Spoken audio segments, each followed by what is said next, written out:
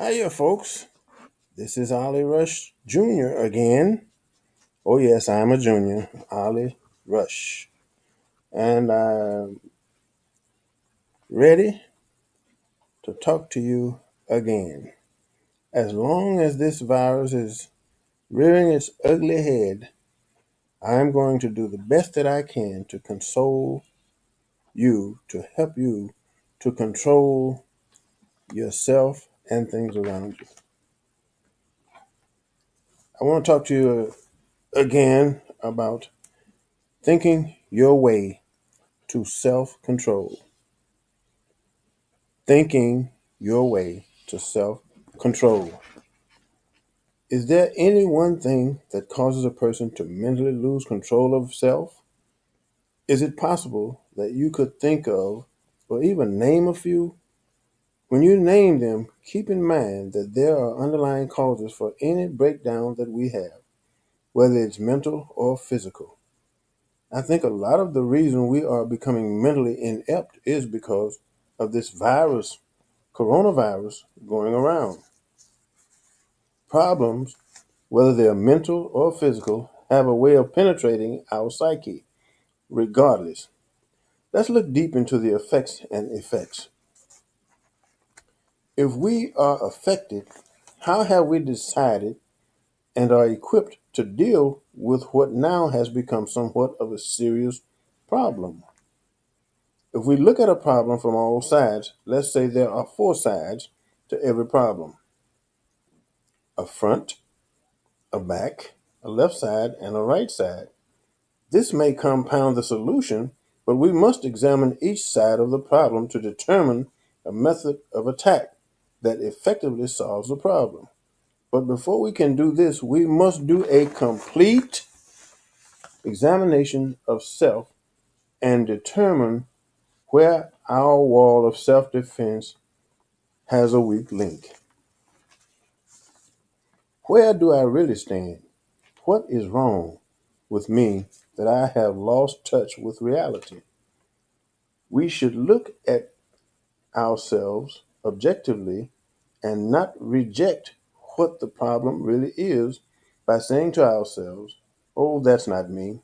Look, anything can happen to you and anything can become you.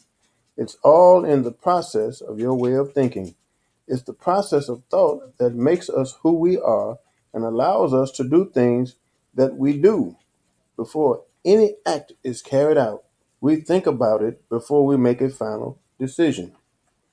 For a brief moment, an inner thought enters your mind and says in a wee small voice, "Don't forget control. Don't let anyone control your actions but you. Don't let anyone control your actions but you. Blame no one for selfish mistakes but yourself. That is where the fault lies, with you. But don't beat yourself to death about it. Your resolve should be a strong will to move past and move on with life. The world doesn't stand still, so why should you? Until we move out of this earthly cavern, we'll be fighting a thing called human. Guess what? They always have and always will make mistakes. Look up and keep looking up. Heaven is still waiting. We do have the ability to control what we allow into our minds. Your mind can be hidden from reality or it can be revealed. It is a tunnel of desires, good or bad.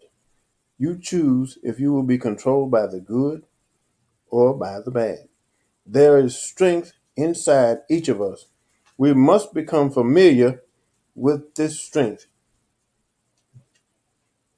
It's not locked up in any man, but is there for him to use and to guide him into all truth if he so desires. This strength is found in the Spirit of God. When we lay our burdens upon him, those burdens become light. Our minds are at ease. The things we thought we couldn't deal with become easy. Look at the effects of this virus in this manner. Your mind can take only so much. Stop carrying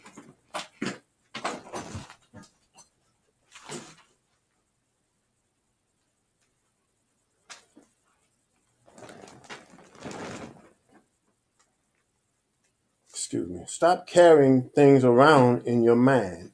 They will make you weak mentally because while you try to solve the problem, it is solved already and waiting just for you to approach the Spirit of God and ask for the answer.